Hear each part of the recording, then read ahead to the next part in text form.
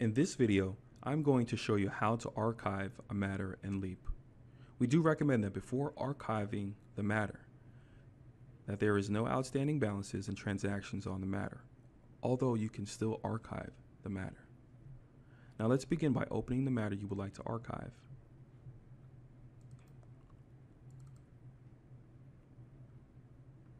Let's click on the three small horizontal line button here and click Archive Management. And this will bring up the Archive Management window.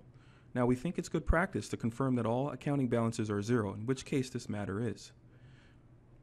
And if physical documents were created for this matter, you can tick the Physical File Created button here and fill out all its relevant details and click Save. But now let's insert an archive number. And let's click Archive. And now the status of the matter is now archived. And let's click Save and Close. Now you have completed archiving a matter in Leap.